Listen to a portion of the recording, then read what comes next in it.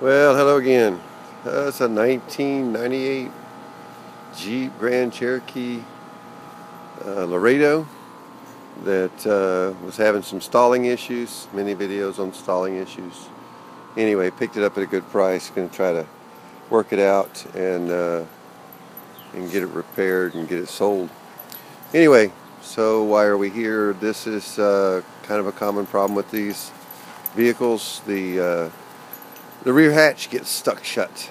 You can go up and try to pull the latch to no avail. A guy I got this from, you can see there's a hump in the bumper there, and he convinced himself that it wouldn't open because of that hump in the bumper, but in fact don't believe that's true. So how do you get to these things? And there's a couple of references on YouTube.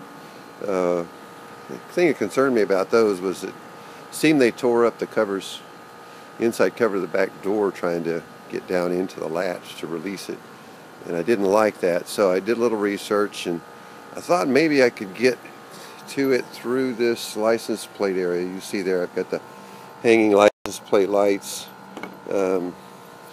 According to the manual, I thought there was a couple of screws behind that license plate we might be able to get to pull this this entire panel out. It doesn't seem to be the case, as it turns out.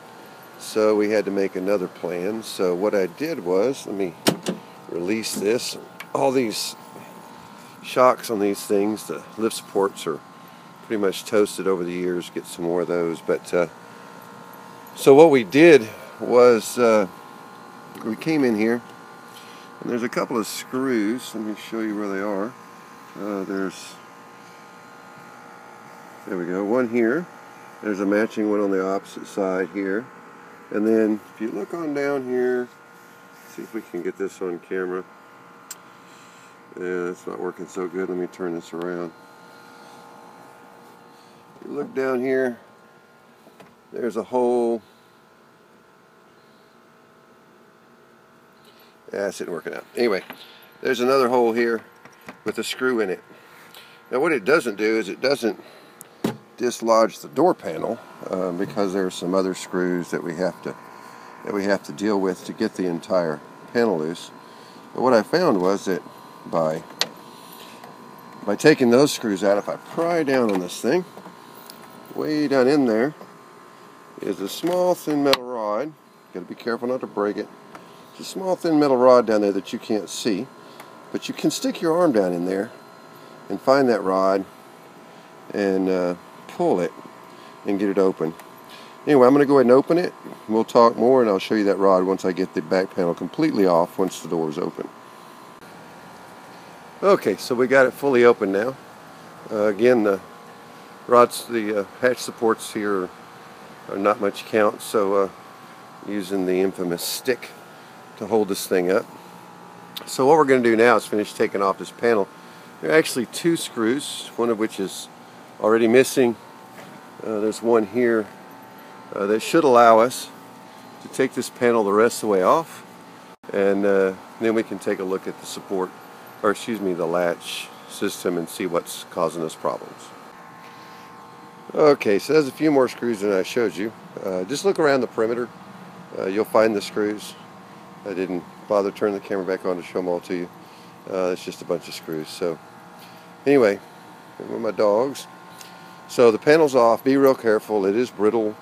It is 16 years old. Most of the elastomers are gone out of the plastic, and so it's pretty brittle. So what have we got? Let me get back here and sit on the back hatch, and let's look at this latch. Here's the latch, and here's the offending rod. Basically, the rod is not up high enough. Let's see if I can get, there we go. The rod needs to come up higher on this bracket so that whenever you lift the handle, you get more displacement. So we're going to look at that and see what we can do about it. And I'll get back with you. Well, let's talk a little about the latch system. To make it close was actually fairly easy. Right here, where the rod is pinched with this bracket, I simply popped this loose with a screwdriver, brought it down, pulled it up a little, snapped it back in place. Pretty straightforward. However, it doesn't seem to want to return very well.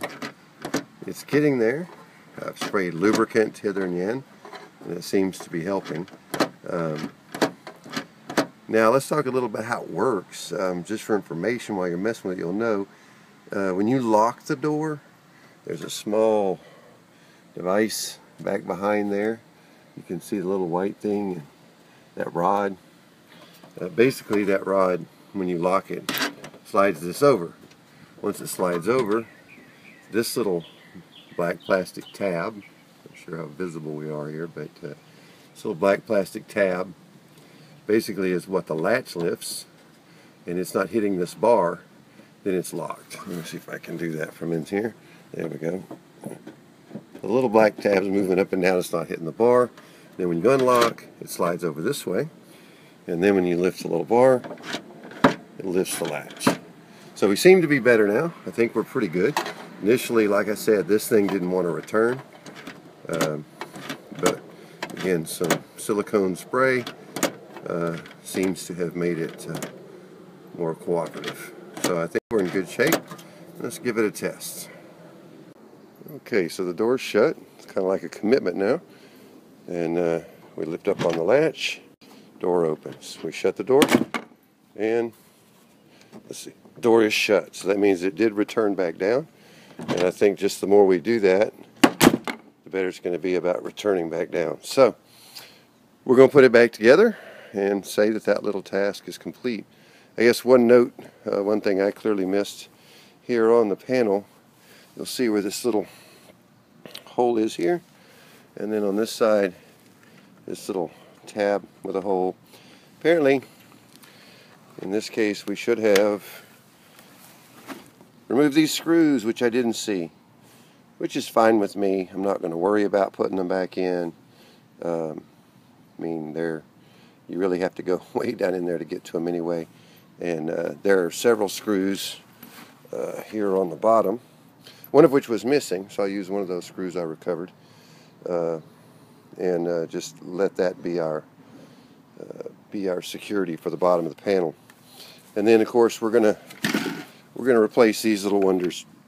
Now, if you're working on Jeeps, particularly what I'm familiar with, the Grand Cherokees, these things at the dealership cost you a couple of dollars a piece, surprisingly.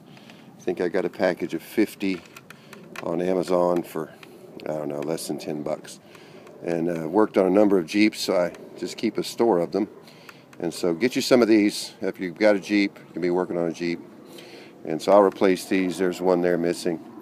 I think that's pretty much one there that's still there, but I'll probably replace it because they tend to not go back in so good. And then these yellow ones, they're pretty torn up. So anyway, we'll get this back together. I'm quite confident now it'll work. So we'll call this a close. Take care.